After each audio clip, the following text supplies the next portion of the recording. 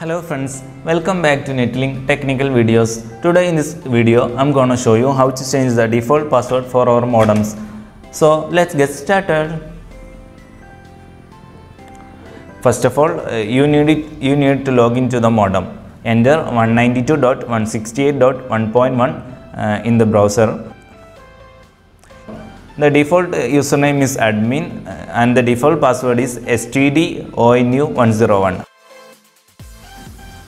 If you don't know the changed password, please contact your internet service provider.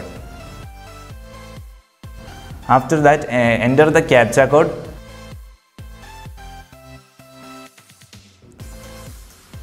and click on the login button.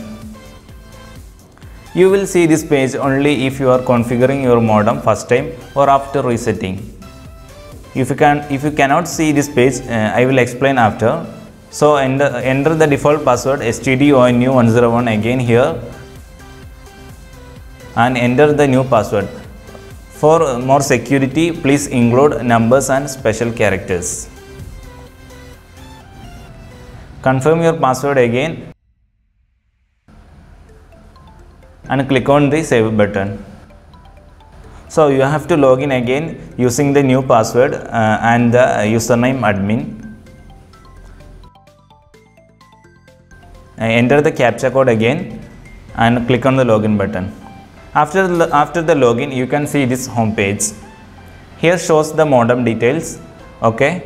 In order to change the modem password, click on the management on the right upper side. Here you have to enter the current password.